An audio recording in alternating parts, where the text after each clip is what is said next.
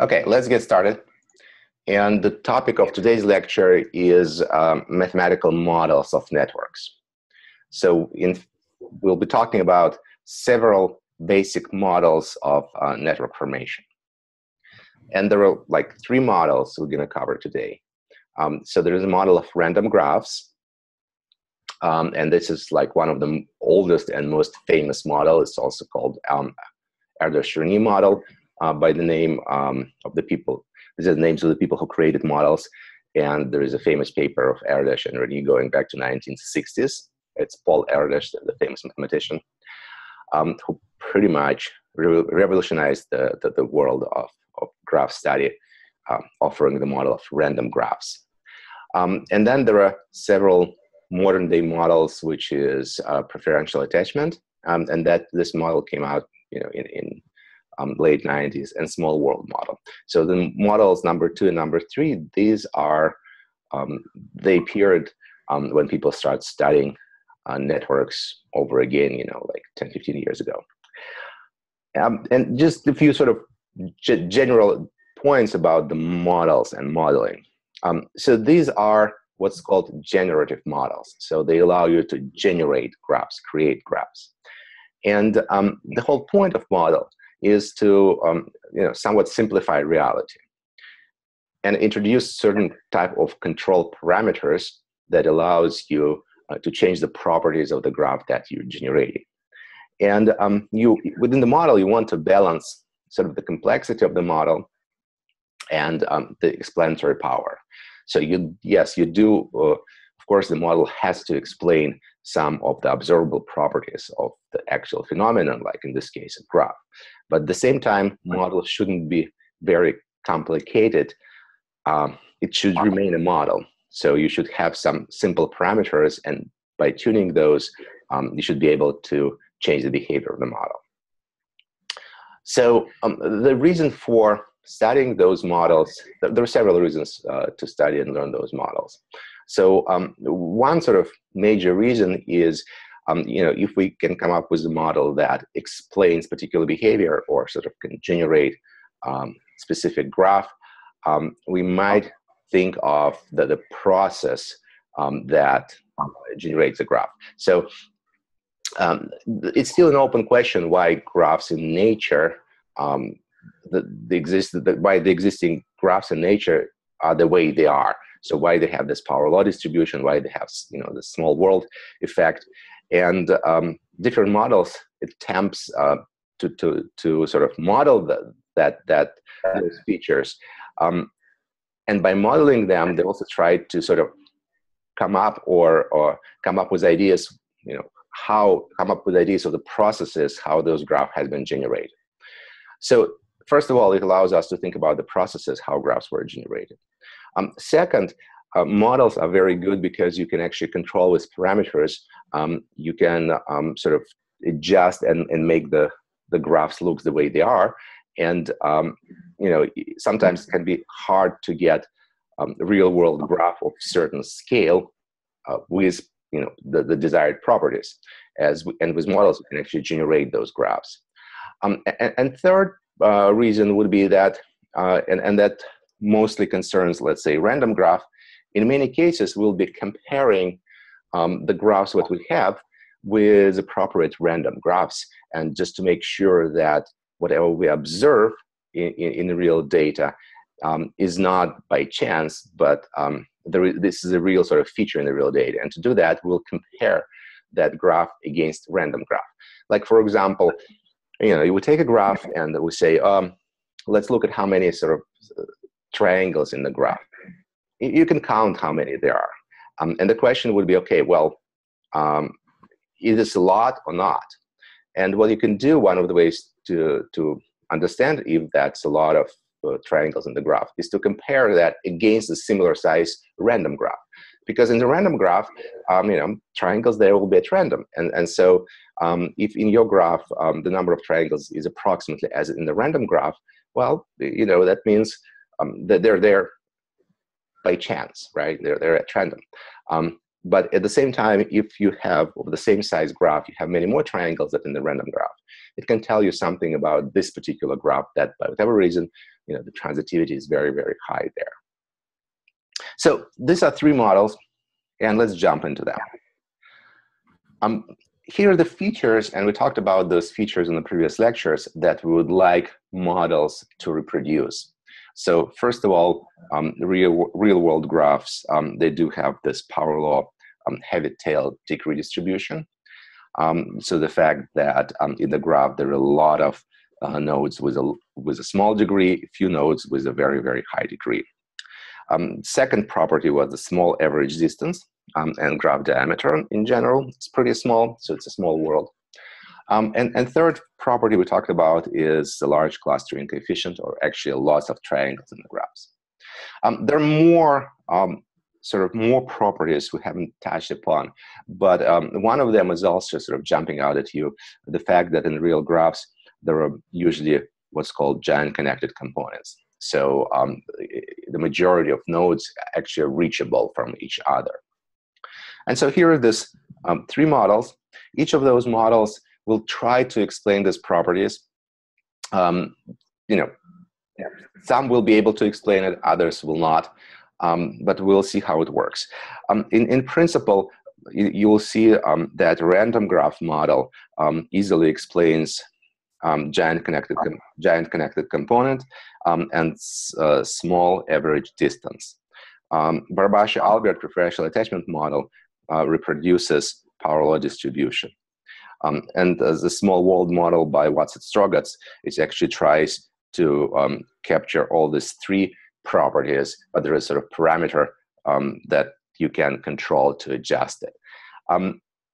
You'll see that neither of the models can actually reproduce all of those features, and there are models today that are based on these 3, the combination of base of 3 that actually can reproduce all the features. But again, we're going to study the most fundamental models to just get an idea where things coming from.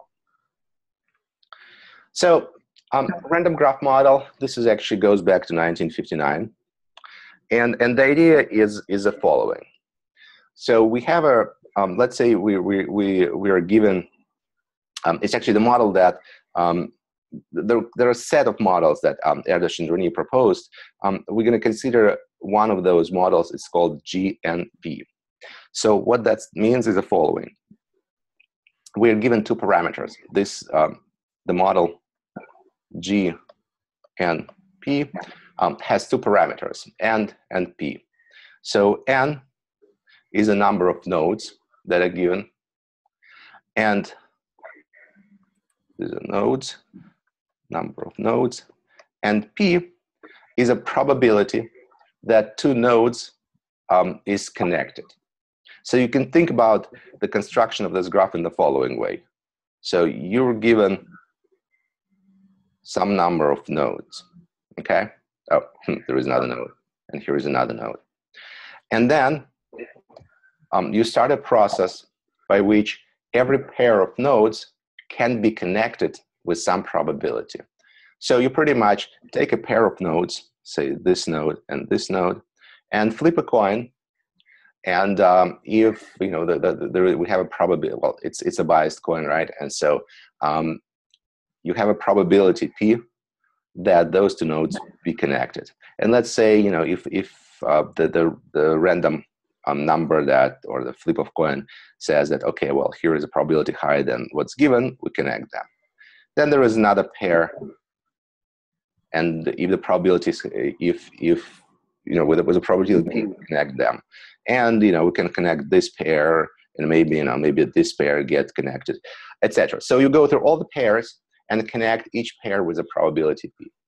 And so P, in some sense, controls how many edges you get in the graph.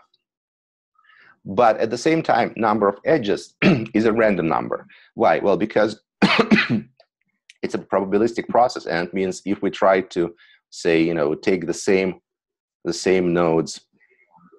Actually, let me do it this way. We take the same nodes and run the process. Again, this time it could be these 2 nodes that get connected.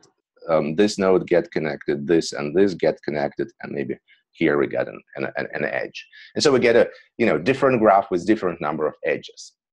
but in both cases, the graph will have n nodes, and the probability that any two nodes connected is p.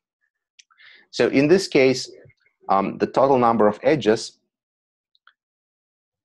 in the graph will be an average, right? It's its expectation, and it is equal to the probability p times the all possible number of connections. N times n minus 1 over 2 is the maximal possible number of connections between n nodes, right? And the reason for that is because, well, this is the maximum possible number, and with a probability p, things getting connected. So average in this case is this probability times the total possible number. And we can also easily estimate on average what the average node degree would be in this graph. So average node degree is just the sum over all node degrees. And we know, we already seen that in the previous lectures, that the sum over all ki over all node degrees is actually equal to twice number of edges. And edges we got here. So we can plug that in, and we usually will be interested with large n's, with n's much greater than 1. So you'll usually be interested in graphs with a lot of nodes. And so on average node degree will be p times n. Now we're going to be using this all the time, that the average node degree is p times n. You can think about it the following way. Again, p is a probability that nodes are connected. And if p is becoming very large, say p is equal to 1, that means that every edge that is possible exists in the graph.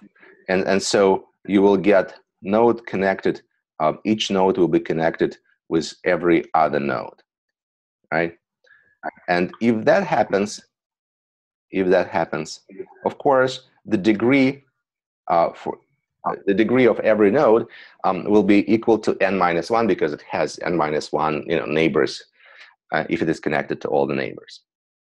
And so average k is p times n. And you can also estimate the density of the graph. And density of the graph defined usually as the total number of edges that exist divided by the maximum possible number. And density is also equal to p. So the parameter p, the probability that two nodes are connected, is really the density, is equal to the density of the graph that we'll get. Okay, any questions so far? Okay. Okay, now the hard part, sort of. We would like to estimate the probability of the distribution of the node degrees. So in this graph, when we have a random graph, and so some things connected, and there was this random process, we would like to know the distribution of the node degrees. Well, which means the following. We would like to see, okay, how many nodes within this random process, how many nodes will have degree 1? So how many nodes will have degree 1? How many nodes will have degree 1? How many nodes will have degree 0? How many nodes will have degree 1? How many nodes will have degree 2, 3, etc. And then we can convert that into probabilities and just say, okay, so if we pick up a random node, what the probability that the node has degree 0, 1, 2, 3, etc. So that's the distribution, that's the probability distribution. Now, in the case of the random graph, it's actually pretty easy to calculate because we consider this as an independent random process, which is every pair of nodes connected independently of any of other pairs. And in some sense, the formula for this, and this becomes Bernoulli process, the formula for the probability in the Bernoulli process, it's repetitive independent trials. So it's the same idea. You probably have seen that before on statistics or whatever. Imagine that the classical problem with explanation for this is this like shooting range, and somebody trying to shoot the target, and the probability of actually hitting the target from one shot is given to you, and let's say, I don't know, it's 1/3. So the question is, okay, if you make 10 shots, what the probability that you hit the target, say, 5 times, right? So to calculate that probability, what you need to do is you need to take the probability to hit the target, right? Okay, let's say not 5 times, let's make it 4 times. So the probability to hit the target, and if you want to hit the target four times, well, it has to be p times to the 4, to the 4th power. Then it means also that you need to miss 6 times, and so probability of miss is 1 minus p, and you have to do it 6 times, so it's the power 6, because it's all the events that should happen, right? So you should get 4 times, and you should miss 6 times. And then there is a question is, you know, if you shoot 10 times, well, you can actually hit the target, you know, the first 4 times, or the first time, the 3rd time, the 5th and the 7th time. So the question is, okay, we need to count all the possible arrangements of 4 shots that actually hit the target out of 10 shots, and that's given normally by C4 out of 10, right? So how to choose 4 numbers out of 10. And that gives you the probability that you will hit 4 times out of 10. If you have a probability to hit the target once, little p. It's exactly the same story here, because we're trying to estimate the node degree, the distribution of the node degree for a node in this sort of in a random process. And if we pick up a node, it will have a degree k if it is connected to k nodes, right? So the node will have k edges if it is connected to k nodes. And the probability for a node to be connected with some other node is just p. So the probability for a node to connect to k nodes will be p to the power k. But so that will give me the probability for a node to be connected to k neighbors. But there are other nodes out there this particular node will not be connected to, and if the node has k connections, it will not have n minus k minus 1 connections, because the maximal possible number of connections for this node would be n minus 1, because it can connect to any node in the graph. And but we know it's connected to k nodes because it has degree k. So p to the k is a probability that connected to k nodes, and 1 minus p is a probability that it is not connected to the rest of the nodes. And finally, this is a number of ways to select those k nodes your particular node is connected to. And so putting this together, it gives you the distribution function, or the probability that the randomly selected node has k neighbors. It's sort of exactly the same as this, shooting exercise. And for this distribution, if you take if you take n to be very large, but fixing the value of p times n, then the distribution becomes what's called Bernoulli distribution, where it is average k to the power k, e to the minus k, divided by k factorial. Now, this is sort of an exercise you can do if you have enough skills. You can actually show that the limit of that formula for large n is this formula. So, guys, have you seen the Bernoulli distribution before? Anywhere? No. Okay. Well, it's good to see it at least for the first time. Whenever you look at the random processes, this is probably one of the distributions that comes up like all the time. Anyway, what's interesting about this distribution is the following. Again, this distribution tells you what is a probability that a randomly selected node has certain node degree, all right? And that's what this distribution looks like. So what it says is the following. If, let's say, this distribution, if this distribution, so parameter lambda is sort of average node degree. So if the distribution is given, has a certain values of p times n, which is equal to 10, you will get, say, this curve. And that curve tells you the following. Well, it's a distribution with a peak around 10. So which means if you randomly select a node, it most likely will have a degree 10. But what's most important is that other nodes, will have a degrees a little bit less than 10 or a little bit more than 10. But that's about it. You will not have nodes in this graph with a very high degree, and you will have very little nodes with a very low degree. So this is very different from this power law distribution we talked about before. But that's what the model gives. Now I'll just show you a few graphs, what they look like, the random graphs, and that would sort of make it easier to understand. But the point is, I would like to make is the following before we get into the pictures. We really do the following. We have the bunch of nodes, and we have a parameter p that controls the probability that two nodes are connected. And it's clear that when p is equal to 0, this graph is empty, right? If we say the probability that any two nodes are connected is equal to 0, the graph is empty. At the same time, it's also clear that if we say that the probability that any two nodes are connected is equal to 1, it's a complete graph. Every node is connected to every node. So somehow, when p is changing between 0 and 1, so we increase the value of p, the structure appears in the graph. Things start getting connected.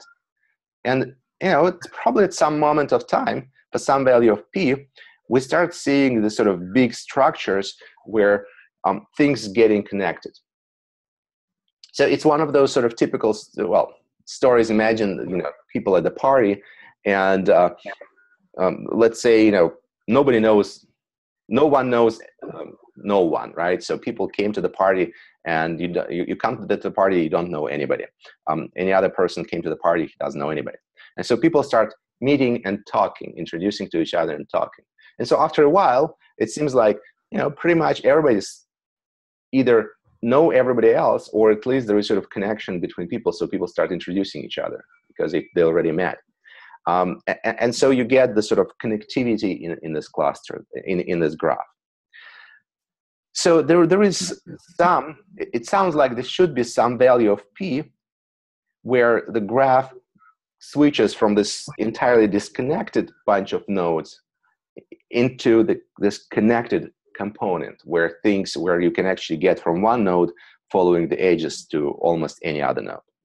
And there is indeed this critical value of p. It's called percolation threshold, and we'll talk about it in a second. So here are the pictures, and to answer actually your question on R, one of the answers would be, okay, you can actually easily reproduce those pictures in R because of this nice library, right? The iGraph library. So what we see on the left is a typical random graph with a small value of p less than this p critical, and we'll see what p critical is in a second.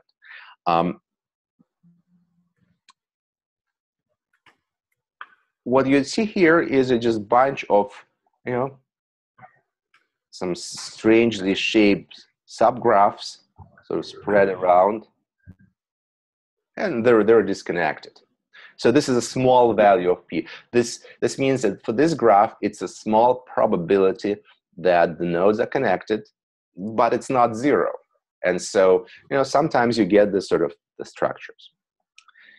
When we reach when we reach this critical value pc, when we reach that value, all of a sudden,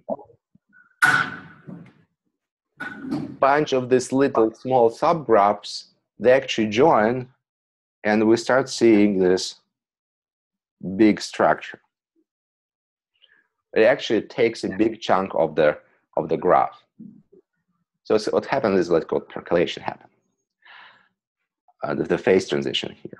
And if we keep increasing P, the probability, things start growing, and all of a sudden you see that there is this gigantic connected component that pretty much connects almost all of the nodes in the graph.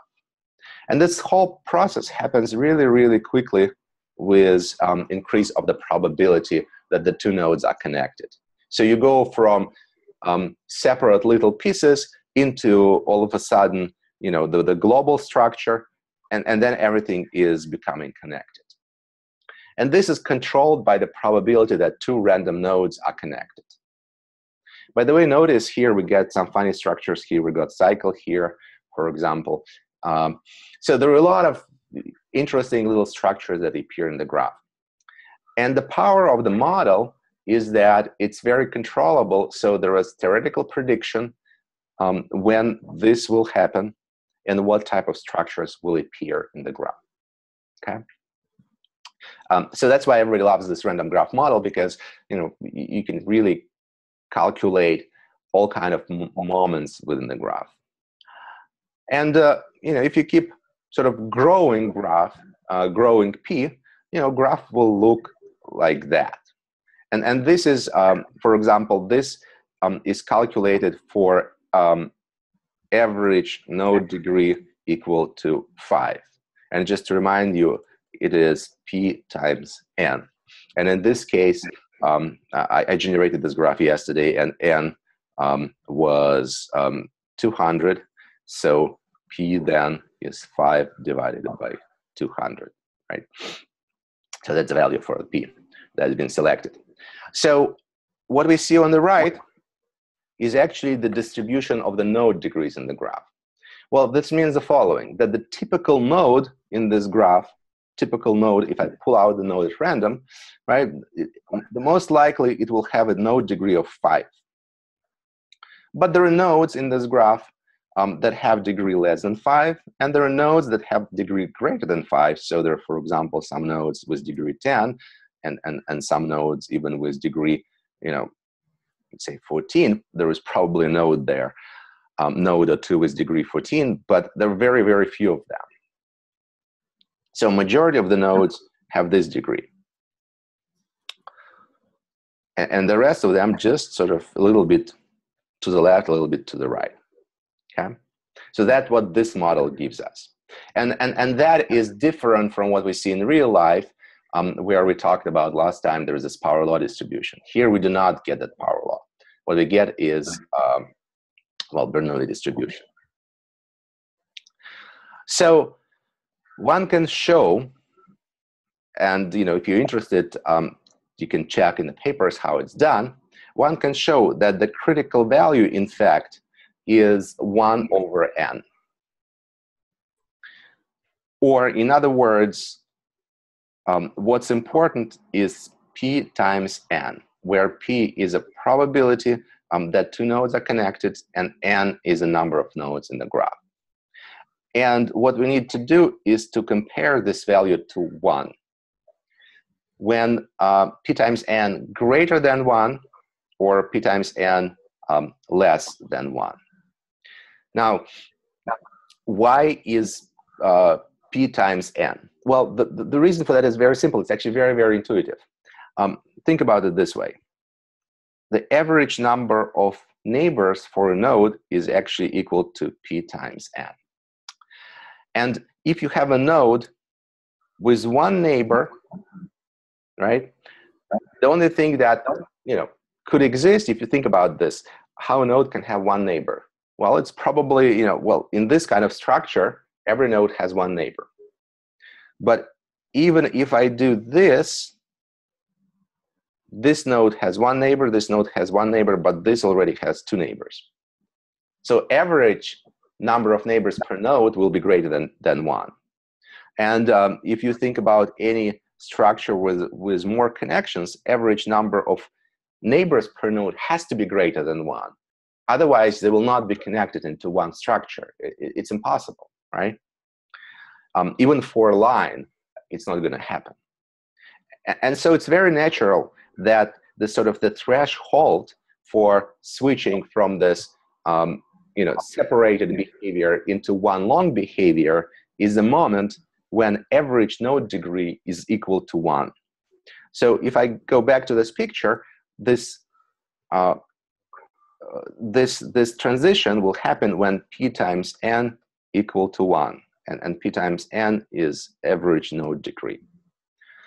So the critical value of p, in other words, is 1 over n.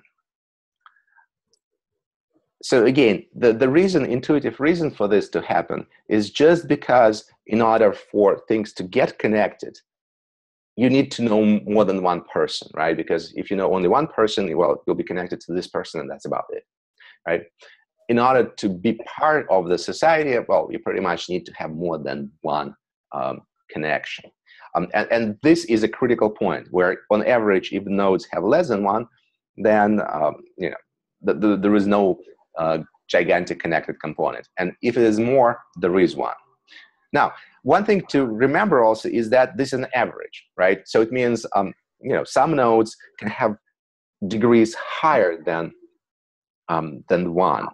And like for example here, right? There are some nodes with degree, even there is degree here 3 for this central node. But it's on average. There are a lot of nodes here that have degree 0. And when you add up all those node degrees, you will see that an average node degree here is less than 1. Okay? So the important thing to remember from this random graph model is the following. There are two parameters, parameter p, that gives you the probability that two nodes connected, and parameter n, which is the side of the graph. And what's really important for the performance, for the behavior of this model, is this product of p times n that is equal to average number of neighbors for every node. And when this is greater than 1, when k average, when the number of neighbors is greater than 1, you get this gigantic connected component. When k is less than 1, you get separate nodes. And at 1, that's when this transition happens. I'll stop here for a second. Any questions? No questions. Okay. All right. So as I said, there are these parameters, and there are everything is computable for this type of graphs. You can actually estimate, for example, how many of the nodes will be in a different components. And you can show that, for example, when p is greater than this p critical, so greater than 1 over n, pretty much all nodes will be in this gigantic connected component. And when p is just equal to this to the critical value, it will be that many nodes in the biggest component. For example, when p is less than pc, the largest component will look like a tree. And we can go back to these pictures and check it out, that really the largest components here, these are trees. They don't have loops. And we can see that here, in this picture, almost all nodes belong to the gigantic connected component. And for this one, you could actually compute how many nodes in this big structure. So all those properties can be analytically derived from the formulas. This is also very interesting and sort of useful graph.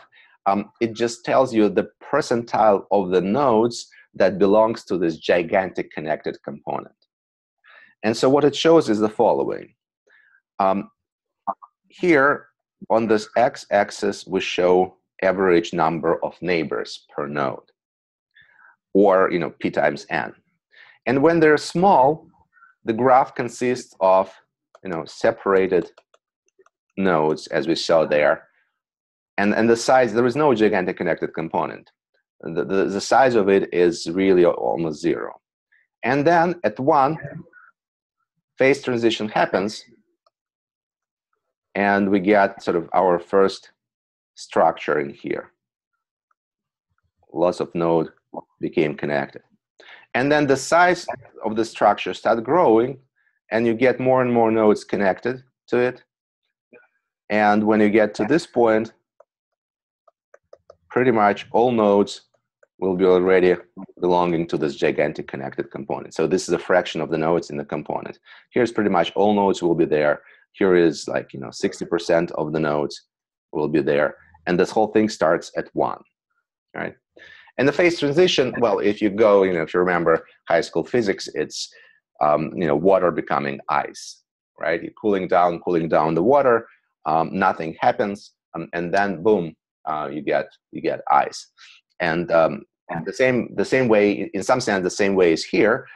Nothing happens for a while. The parameter p is increasing. You're getting sort of the higher and higher probability for nodes to be connected, but there is no structural changes within the graph. And then at some moment, all of a sudden, we got this gigantic component that appeared, and then it started growing, and very quickly, all nodes belong to that gigantic connected component. Okay, so this is a zoo sort of the random graphs. It's a great picture from Aaron Closet. I should say that here he calls the average node degree as C. So that's this parameter. So what happens is the following. N on the top is the number of neighbors, right? I'm sorry, is the size of the graph. And here we have the average node degree. And you can see how graphs changes, right? So here's the, you remember what's controlling everything is it is p times n, right? And you realize that when there's this, it's equal to 1, we start seeing bigger structures. And when it's significantly exceeding, you start seeing, loops, and it's more complex structures, and more and more and more and more. Okay.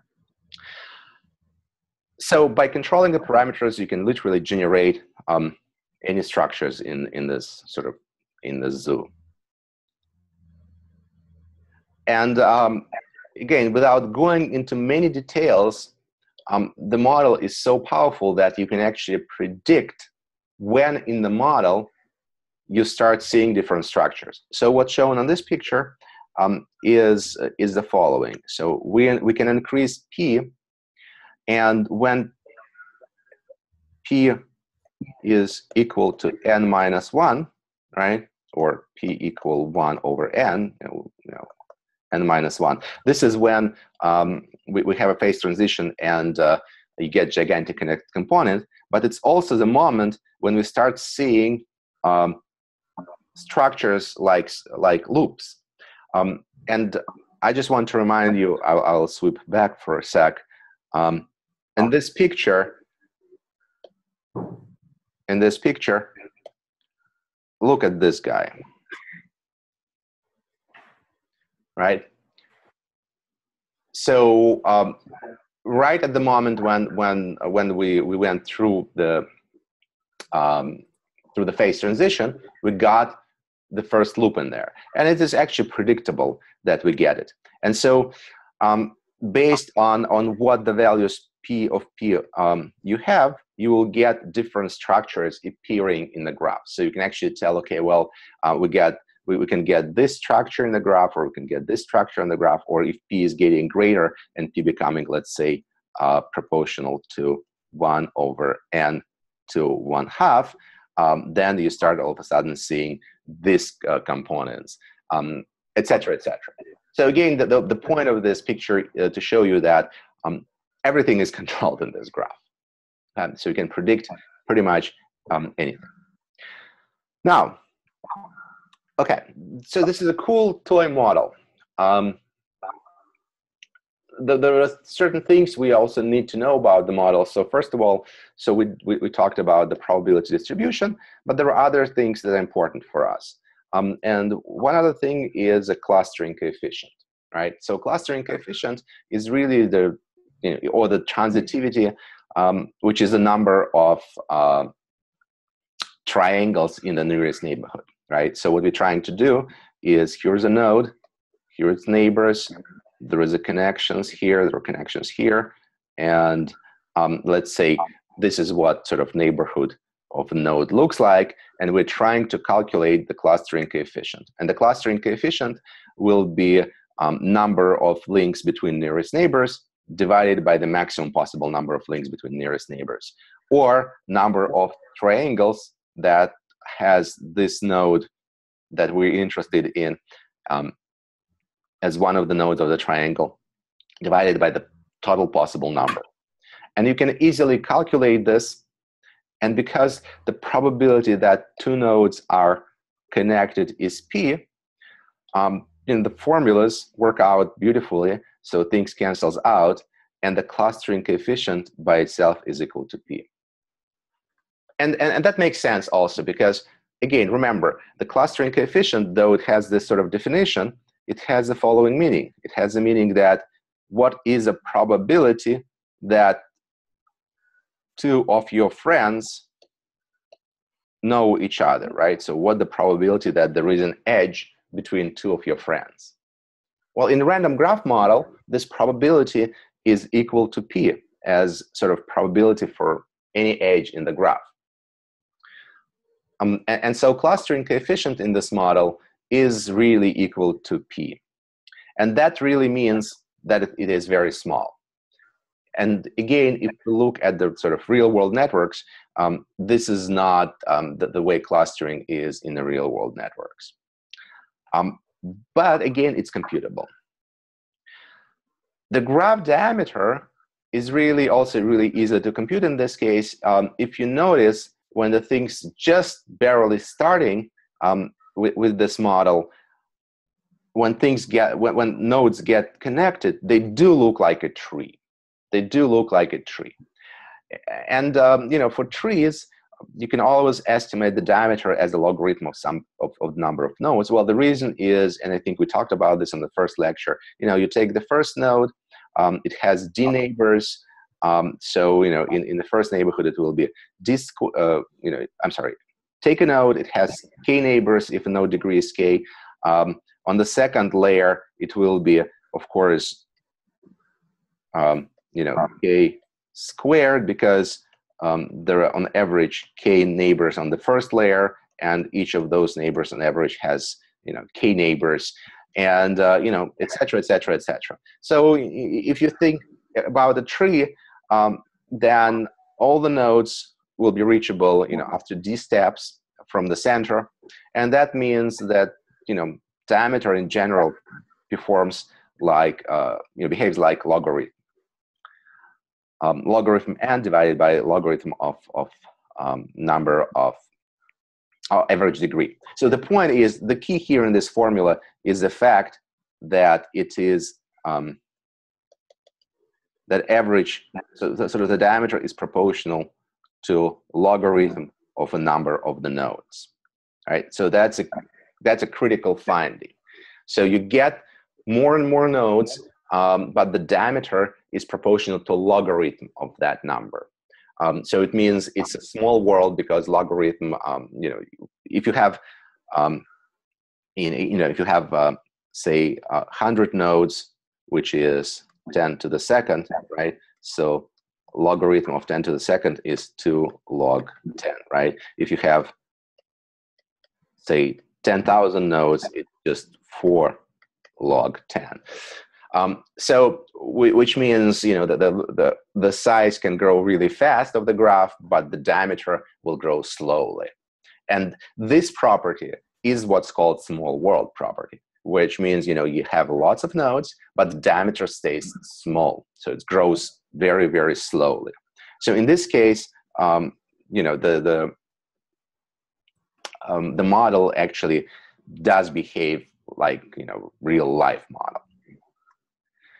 So that's sort of the summary of this random graph model. Again, the model was proposed in 1960, and pretty much for the next 40 years, anybody who thought about networks thought that networks in fact follow this model. So because it's sort of such a nice model, and so sort of has very, very obvious ideas it's built on, right? So, you think about the graph, how a graph is formed. Well, it's just bunch of nodes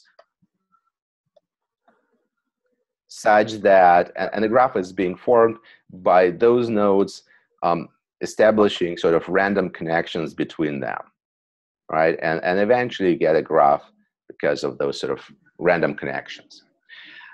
Well, when scientists started studying networks in the late 90s, and especially internet, they found out that in fact the graph diameter, the diameter of the network, of the real world network, is small, but at the same time the distribution of the node degrees is very different.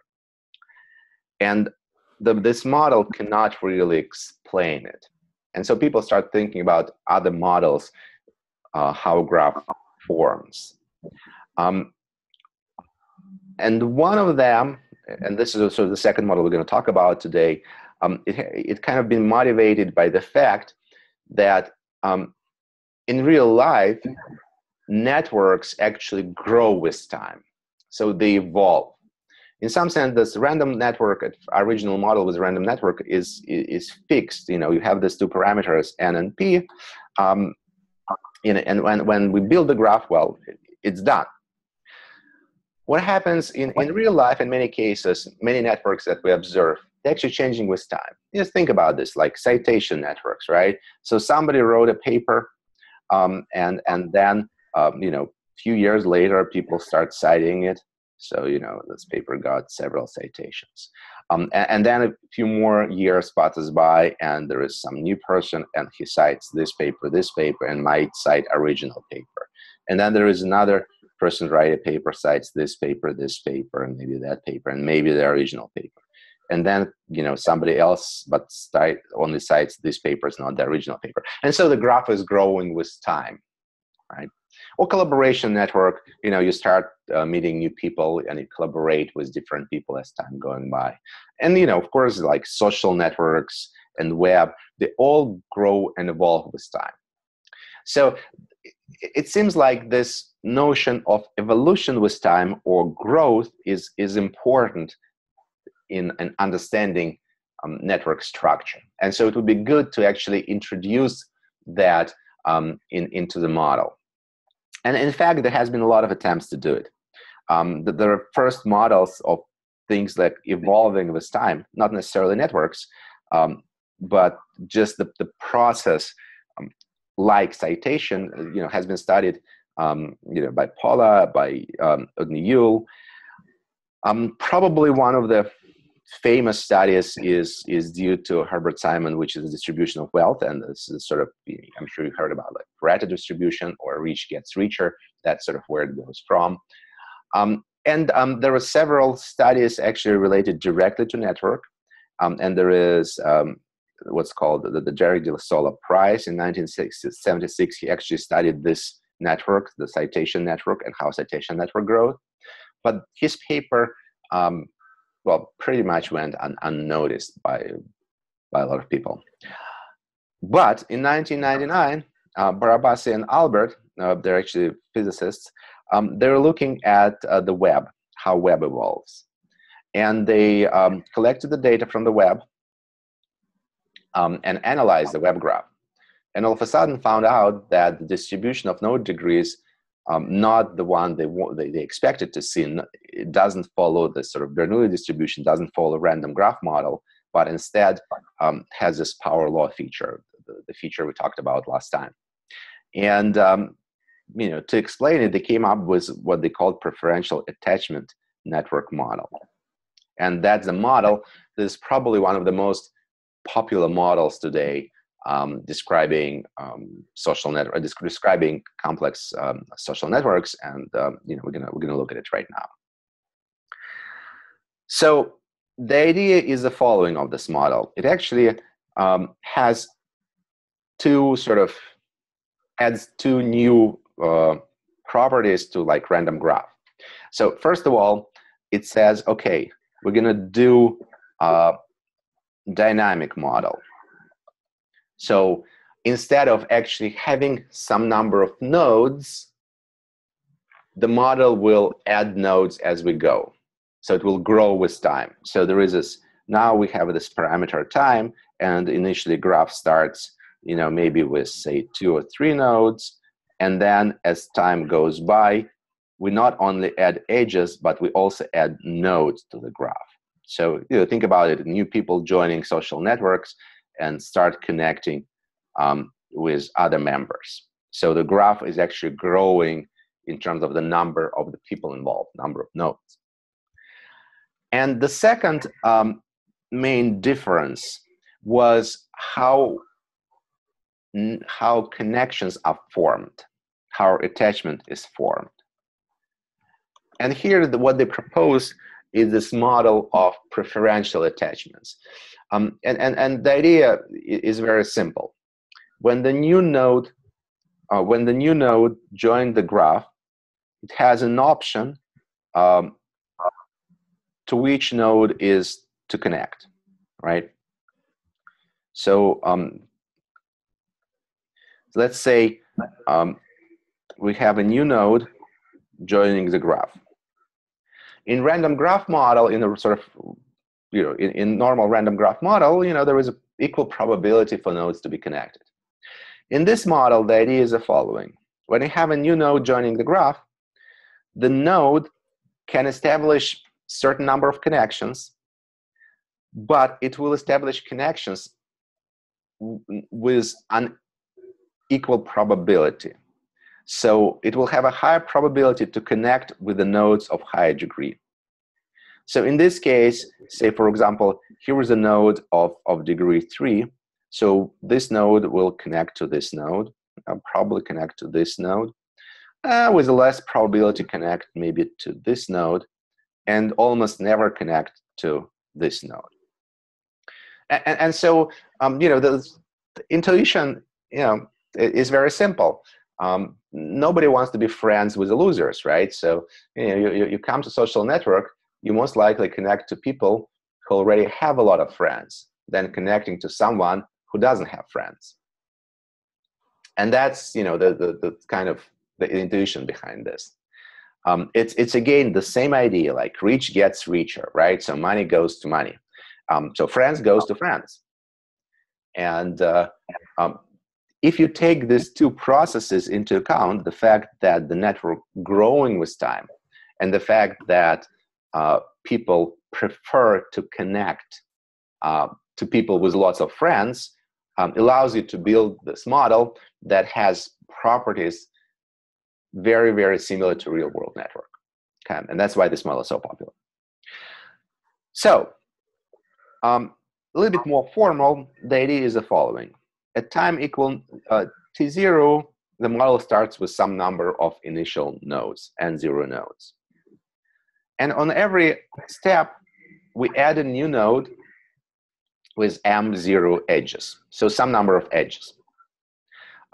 So pretty much every node that comes into the system has to connect with, let's say, with some number of neighbors, with 3 or with 5 or whatever.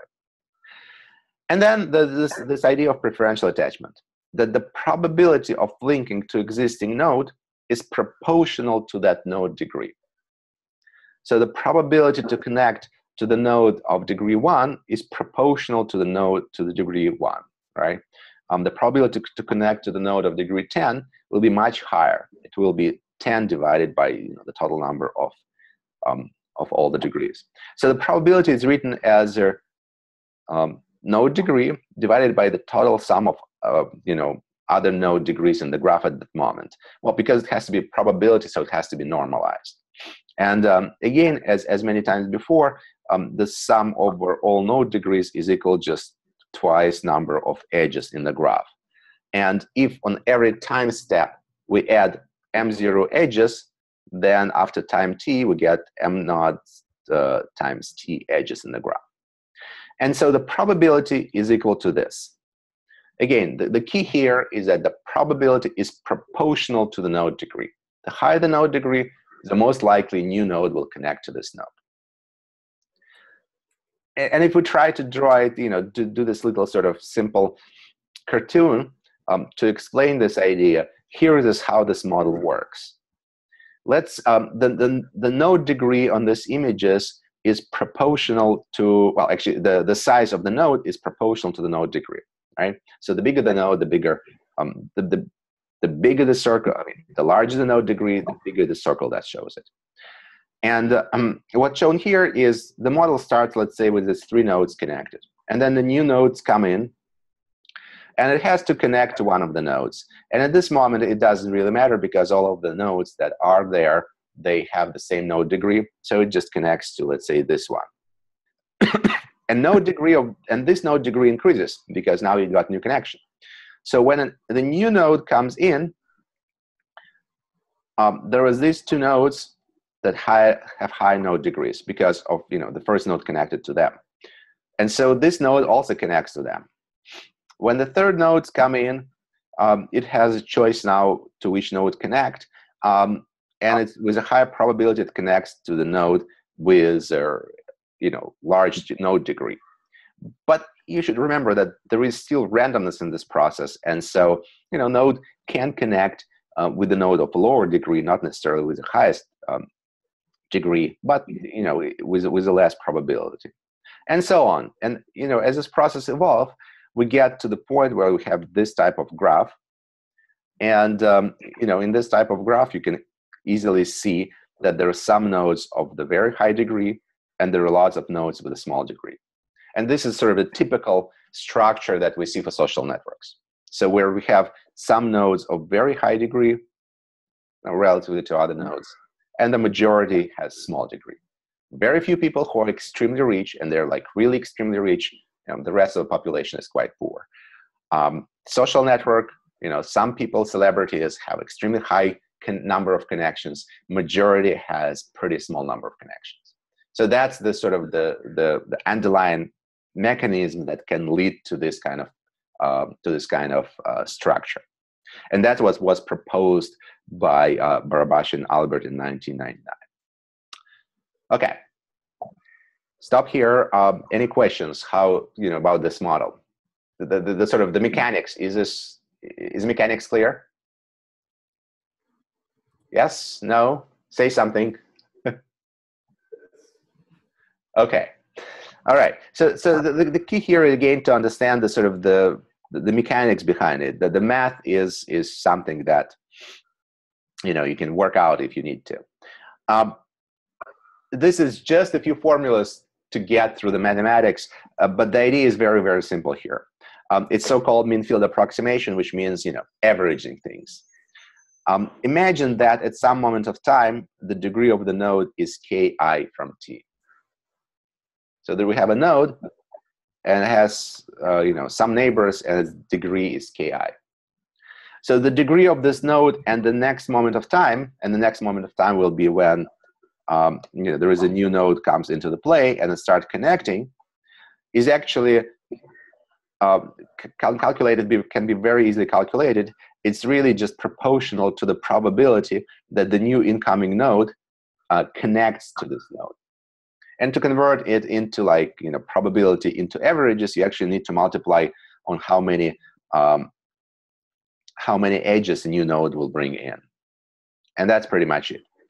So I will not go through this. You can look through this now, how this is computed. It's very straightforward. You take this equation, you convert it into differential equation, and this is a differential equation. Initial conditions, you just integrate it, and it's solved. The point is the following. We can get the time evolution of the node degree in the model. So remember, there is a parameter which is time, how things changes in this model. And another parameter here is this node number, and the way nodes appear, the very first node will have number 1, the second node that was added to the system has number 2, the third node has number 3, etc. And so the node degree of every node is proportional to the time and to the node number. So node number, which is I, is when the node joined the system, and t is the current time. And this is sort of trivial, obvious, but that's what this function looks like. for different parameter, for different i's. And this is actually very interesting. So let me talk a little bit more about this curves. So what we see here is the following. We have a node that joined the graph at the moment right here was when the time was 10 units. So that's when this node joined the graph. And the node at that moment had 3 neighbors. So we got this node with 3 connections. It joined the graph at that moment. And then the process continues. And the node degree, this node degree increasing. And let's say at time 40, this node will already have a degree 6, which means it had original his own 3 degrees, and then there are some nodes that joined the network also connected to this node, and so its degree grew to 6. And then time goes by, its degree grows to 8. Then there is another node right here that joined the graph later at moment 20. Also initially with 3 nodes, with 3 connections. And then at time 40, there is one more connection appeared to this node, somebody connected. And so it slowly grow. And then there is a third node that joined later, and its degree grow. I mean, that's what you would expect from this formula. The really, interesting and upsetting observation is the following. If you take a look at this at some moment in time, let's say we stop our clock at 60 and take a look at number of neighbors, node degree for every node. These curves, green, blue, and red, they do not intersect. And that means that the node that joins later will never catch up in terms of the number of friends with the node who joined earlier. At any moment in time, green line is above blue line, above red line. So even if you join the social network and the mechanics with which your number of friends growing is exactly the same as the mechanics for the number of friends growing for other people, those who joined before you have a significant advantage. And you will never exceed the number of their friends. So in some sense, if you're as smart as the author of another paper, and your paper as good as that paper, but that paper was published before yours, that paper will always have more citations than you do. If somebody joined the market and start making money before you, and he has an advantage, you'll not catch him unless your growth rate is greater than that person. So this is sort of first comer advantage, where if everything evolves according to the same laws, there is no way to catch up. It's a little bit frustrating. The only way to make these lines go differently is if you have a different mechanism, different mechanics of attracting friends. Yeah, then you can catch up with originals. But other than that, if you're equal in every sense, then your number of your friends will never exceed the number of their friends if they joined before you. Okay, so that's what this model gives you. Okay, again, it's a model; it's not real life, but the model reflects a lot of things that we have in real life. So, from this formula, one can actually calculate the distribution function. One can calculate the function that we computed for random graph. And in this case, the probability that a node has degree k is inversely proportional to that degree, which is k to the third. So p that a random node has degree k is really proportional to 1 over k cubed. And that's power law. So this model gives us the power law, the one that we were looking for. And on this picture, I'm showing you two different distribution functions. One, the blue one is so the blue distribution function is this one. So it is for random graph.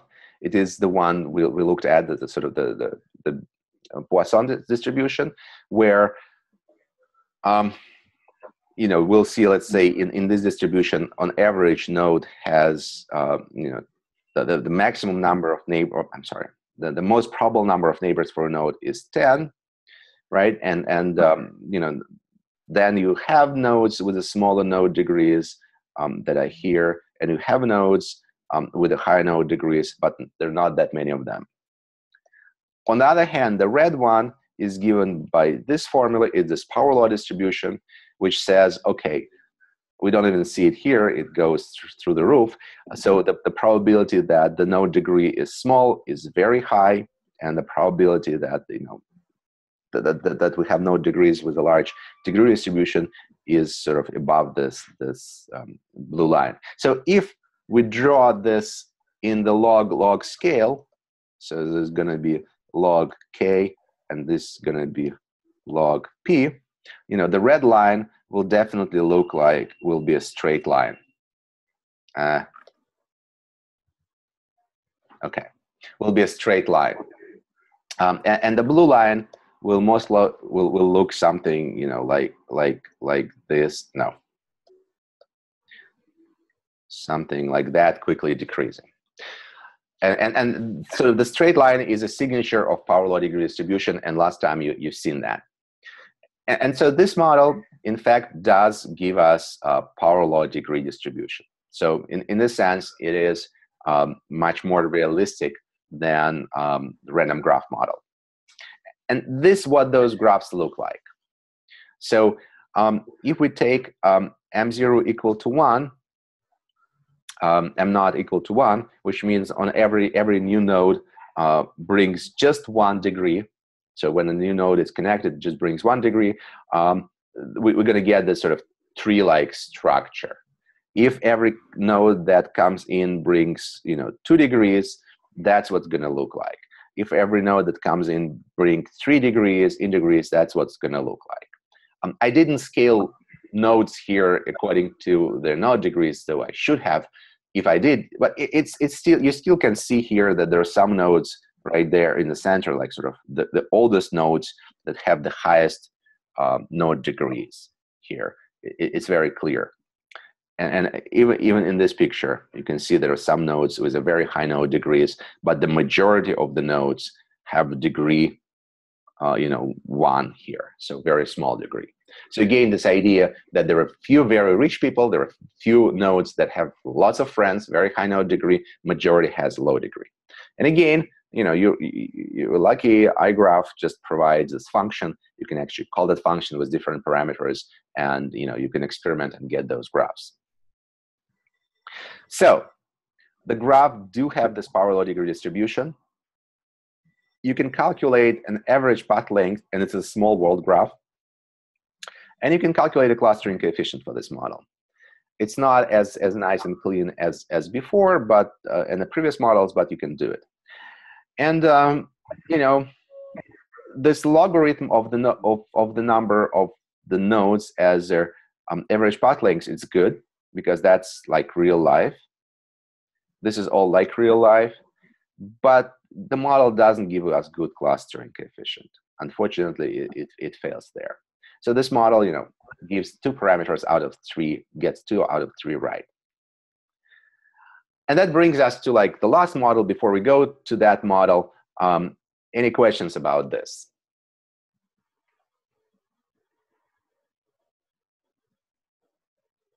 Okay. So it's called preferential attachments. That gives you this scale-free network. It gives you this, rich get richer phenomenon, right? And there are 2 factors that gives you this. First factor is that it's dynamically growing. So, you're adding nodes all the time. There are new people comes into the system. And the second is that when people come into the system, they prefer to connect to those who already have lots of friends. So those two major factors in this model that makes it very different from this random graph, just from a random graph. Okay, so this is the last model we're going to talk about today. It's called a small world model. In fact, this is sort of, I would say, the most intuitive thing you can possibly do. So what we want to do is we want to have a network that have high clustering coefficient. And high clustering coefficient means, again, that you have, if you have two friends, then it is a high probability that they know each other. And that really means you have triangles. So you need to have a lot of triangles. And so the idea of the small world model is the following. Let's start from the model that has lots of triangles.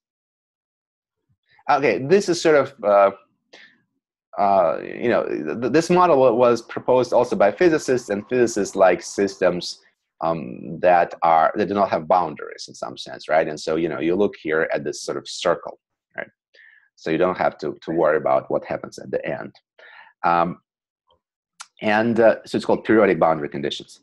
And, you can easily see here, there are a bunch of triangles.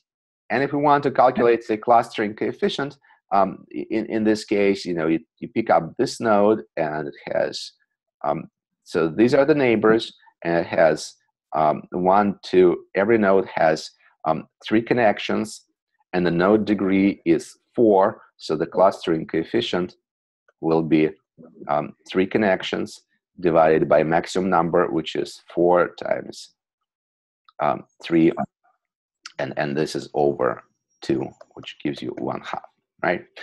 So this network has lots of triangles, which is obvious, and it also has very high clustering coefficient. But the diameter of this network, though, this is a very small network.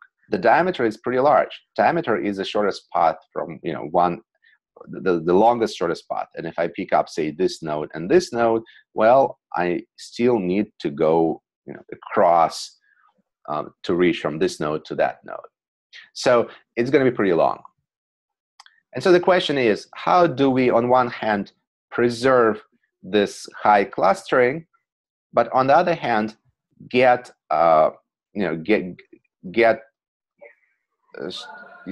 small diameter? And the way to do it is very simple. Well, we can just say, oh, well, you know what? Let's add extra long-range connections. So just let's take this node and connect it randomly to that node. Take this node and connect randomly to that node. Take this node and connect randomly to that node. Take this node and connect randomly to that node, and etc. Right?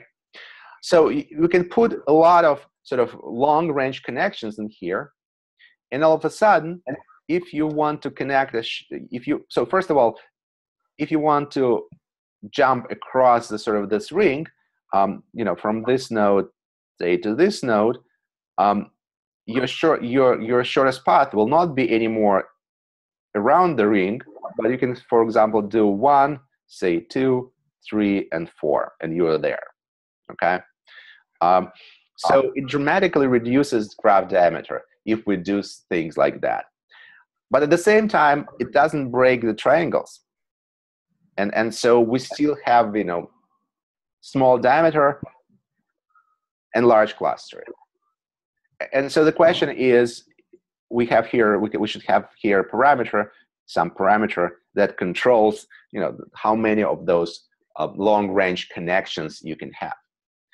And there are 2 versions of this model. One version actually adds those long-range connections.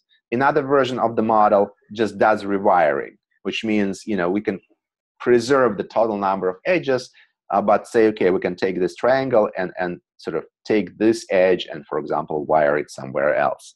Now, that will reduce the number of triangles, but they'll preserve the total number of edges in the graph if we're concerned about that. But the whole point is the following. Take a model that has high clustering coefficient and just add extra edges or rewire it randomly such a way that it will have long-range connections. And this long-range connections will give you the small world. So if you think about social network, the idea is the following. I'm sure among your friends, the majority of your friends are either your sort of classmates or people you went to high school together, or maybe friends from your whatever hobby you have, right? That's the majority. And in fact, these people also know each other, because you're in the same group in college, or because your hobby is very similar. So these people, you might have several clusters in your sort of friendship neighborhood. But at the same time, I'm 100% sure that on your Facebook or Contact or anywhere else, you will have some friends you don't even know where the heck they came from, right? So somebody said, hey, let's be friends, and you say, yeah, whatever. Or you met someone somewhere once, and all of a sudden they added you to your friend list, and they're there. So these are long-range connections, because those people, they also have their own little world somewhere out there, and you connected to them by whatever reason. And you probably have several, pretty much can guarantee that you'll have a few people in your profile, unless you're like very, very, like to clean your profiles, you most likely do have those long-range connections. But that sort of group of people, then there is probably some other group of people, and some other sort of random long-range connection. And so what happens, there is a high clustering coefficient because of your friends and neighbors. And then there is this long-range connection that just takes you to like very different, very far away from you part of Facebook or social network. And now think about this. If you like that, pretty much everybody else is also like that. And so, Facebook in general will have this short range and long range connections, and that's what makes it a small world. Okay? And this model that actually just tries to mimic that behavior. There's nothing else in here. So the model was proposed by Watts and Strogats in 1998. And this is a single parameter model, and the parameter here is really the ratio, the number of this sort of long range connections. And what happens if this, the parameter is equal to 0, we're in the case of, regular graph, sort of very regular connectivity structure like we saw on the previous picture. And in the case when this long range connections dominate, and in particular in their case, they did not add the long range connections, they rewired, meaning they replaced the direct connections by random long range connections. And so when p is equal to 1 in their case, the connectivity is entirely random, and so you're in the sort of random graph mode. So you go from regular, from the lattice, to random. And the parameter, this rewiring parameter that adds long range, that either rewires or adds long range connections, that's what actually controls transition from lattice to random. And in the lattice world, you have very high clustering. In the random world, you have very short connections. In the lattice, you have a very long pathways from one end to another. In the random world, it's quick and short. So in some sense, when the parameter is equal to 1, you get here to model number 1 we considered today, which is Erdos-Reni random graph. Right? So it transitions from regular lattice to this random graph model.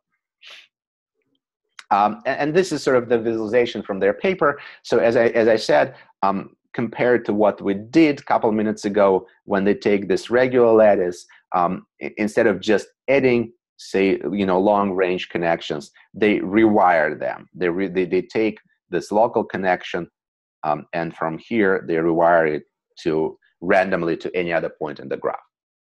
And so if you keep doing it with every other node in the graph, well, you'll get some sort of random graph. But the interesting part becomes here, is when the model stays in between regular and random structures. And so on one hand, it still keeps this sort of local connections. It still have, local friends, but at the same time, it does have, long range connections. And so it connects to people from outside world. Again, this sort of looks like if you think about, the social network, these are your friends, family, your local connections. This is when you set up a profile and connect it to like entirely random people in the network. Okay, that's what it's going to look like. And so, in real life, you're probably somewhere in between. You have lots of, your real sort of local friends, but you do have some random people in your world. And there is you can go through analysis and look at how the distance, the average distance, and how clustering coefficient changes depending on this parameter. And you can show that if you increase the value of this parameter, you go from a large clustering coefficient, which is equal to 1, from like all the triangles, you can slowly decrease this number of triangles, and then eventually, the triangles will disappear. And you can also show that when you're in this structure, in the situation of the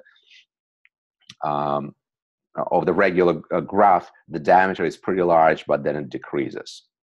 And so, if we choose a parameter somewhere here, you will still catch large clustering coefficient and small diameter. And that was sort of the result of this paper, that within this one parametric model, you can choose a parameter that at the same time preserves clustering, but gives you small world effect. Unfortunately, this model, the degree distribution that this model gives, also the node degrees, the probability of the nodes to have certain degrees, it's still Poisson. It's still it's still like random graph, so it's not a power law. And here is an example. It's also generated by iGraph. Watts-Strogats game just took this sort of well-connected regular lattice with lots and lots of triangles and did like random rewiring. And you can calculate average path lengths. On this graph, the average path lengths on the left was 3.58, and on this one, by adding 20% of random rewiring, so 20% of edges were rewired from being local to somewhere further away in the graph. You dramatically reduce average path lengths, and well, at the same time, yes, you do reduce clustering coefficient. But that's the whole point, right? So you try to find sort of the balance in between, very connected model and somewhat random. So to sum up for today, we looked at 3 very different models. There is this random graph model, which is Erdos-Reni model. There is what's called Barabasi-Albert model of preferential attachment, right? This is preferential attachment model. And this is Watts-Strogats or small world model, right? And this is like what we have in real life, empirical networks. So empirical networks, we know that they have power law degree distribution. They have a large clustering coefficient. So you have, if your friends know each other, and it's a small world. And each of the 3 models we studied today give you different predictions about this.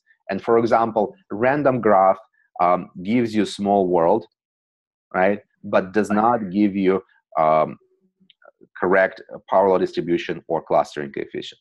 The Barabasi-Albert model give you correct prediction for the power law distribution and give you a pretty good prediction for the small world. And Watts-Strogats model gives you actually correct prediction for clustering, and it gives you pretty good prediction for the small world. So, each of those models hit and miss. But it's good to, to have an impression on, how things can be created. And in fact, we'll be using quite a lot this random model for like comparison purposes that I said.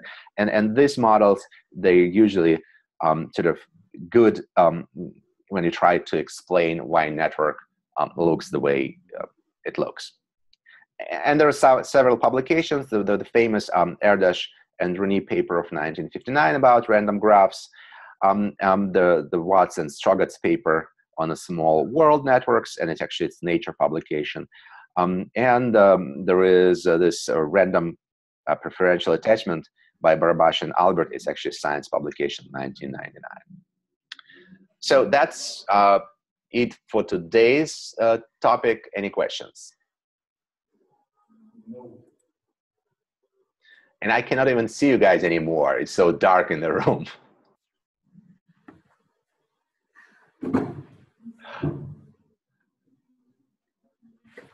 Sorry, our PC may shut down right now. Okay. I'm not sure what's the purpose. Okay, thank you. We'll start classes after break. Okay, all right, cool. Thanks.